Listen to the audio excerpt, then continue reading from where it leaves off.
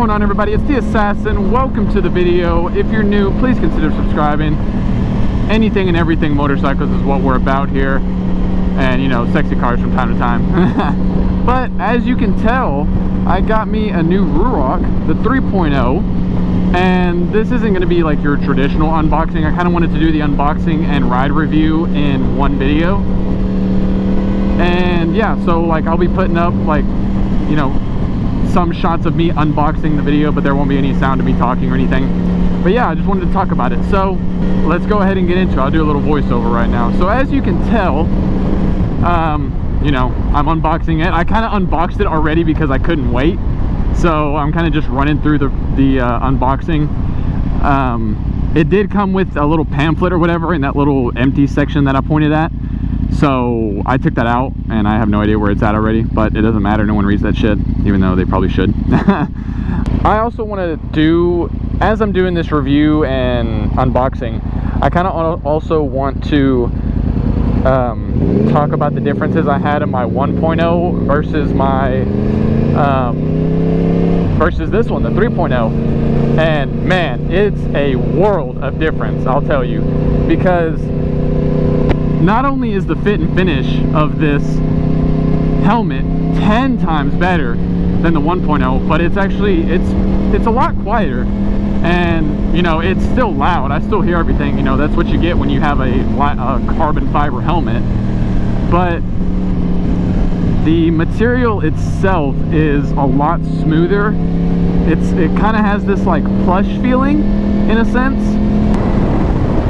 It's still loud, as you can tell.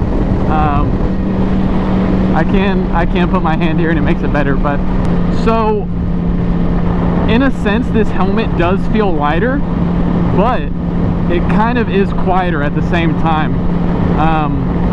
I think they restricted some of the vents over here on the sides. The front one is still open. I think, is there an eyebrow vent?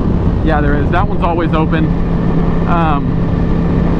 Now the real test is how this like leather-ish, so that the inside of the helmet is kind of this leather-ish material, and on a cool day that would feel amazing, but it's a little toasty right now, and I can tell that this helmet is going to get kind of hot, because yeah, like I said, the inside is kind of this like leather plush material, I guess you could say.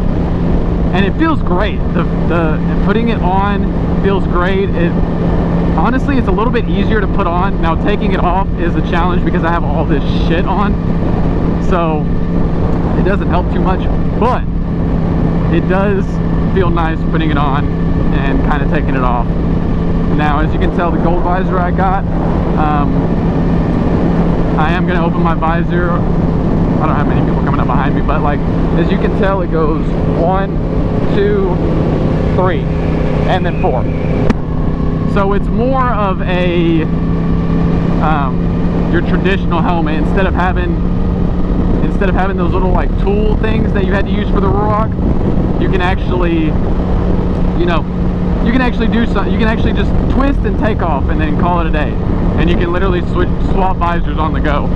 A lot better than you could on the 1.0. On the 2.0, I'm not too sure because I didn't buy that. I didn't want to buy the 1.0 and then immediately buy the 2.0, so I didn't do that.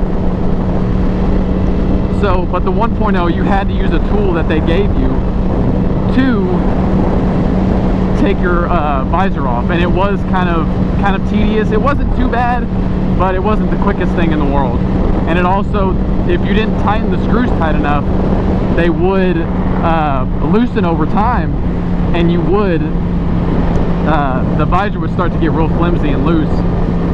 Even, okay, I will say this, without all of this shit on, the helmet is incredibly light.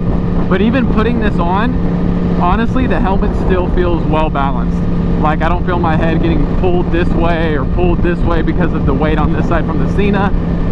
And it's honestly, it's pretty nice having all this equipment on for motovlogging and your helmet still be really light. And it also feels more aerodynamic. I don't know if it's because it feels lighter in that sense, but it does feel more aerodynamic, and I do like that about it. Yeah, at high speeds it's still pretty loud. But you know, there's nothing you can do about that. Put earplugs in, but you know, like I said, that's what you get when you get a light helmet. So if you're looking to get this helmet and you're thinking it's going to be like quiet, no, it's not quiet at all. It is quieter than its previous iterations of the helmet, but it's not quieter than your heavier helmets on the market, your more touring like helmets. This is more obviously a sport bike helmet, or if you have a, you know, a sensible windscreen in front of you that blocks most of the air, then yeah, you know, this helmet's also okay. But if you want a quiet helmet, this ain't the one. Don't get this helmet.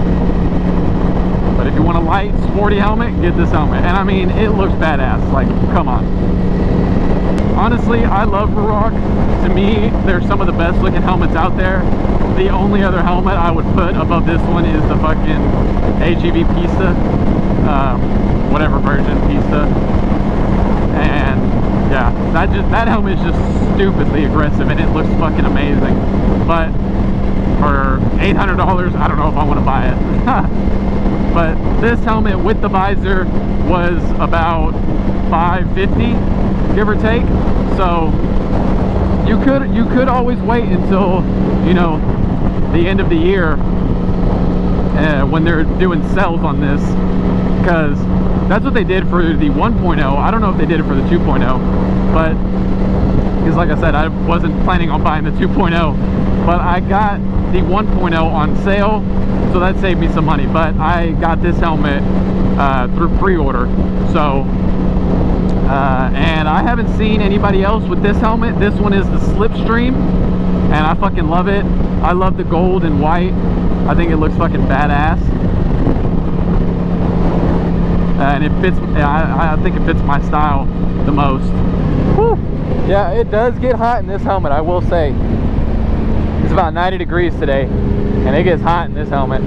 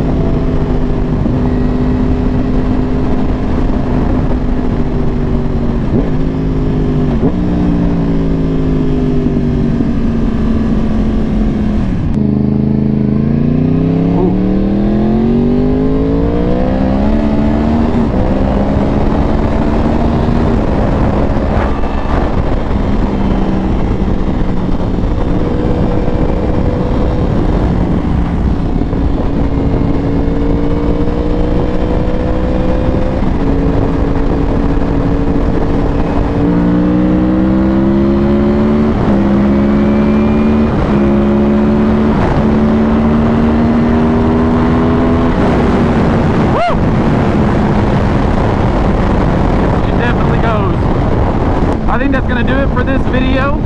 I will say a couple pointers, not pointers really, but I guess a couple end notes or whatever you want to call it. But this helmet feels amazing. You know, I think Rurocs are worth every bit of money you put into them for them, because they listen to the community, and this helmet kind of proves that, you know, because they took away things people did not like about them and they improved them. Now, like I said, there's only so much you can do with a carbon fiber fucking helmet, so quietness is not really something you can mess with too much, but you can make the fit and finish better and better each time you come out with a new helmet. So yeah, that's gonna do it though, y'all. I hope y'all enjoyed watching the video. Please subscribe and like. Yeah, and that'll do it. Thank y'all so much for watching. Y'all have a beautiful day, night, evening, whatever it is. And yeah, Assassin out.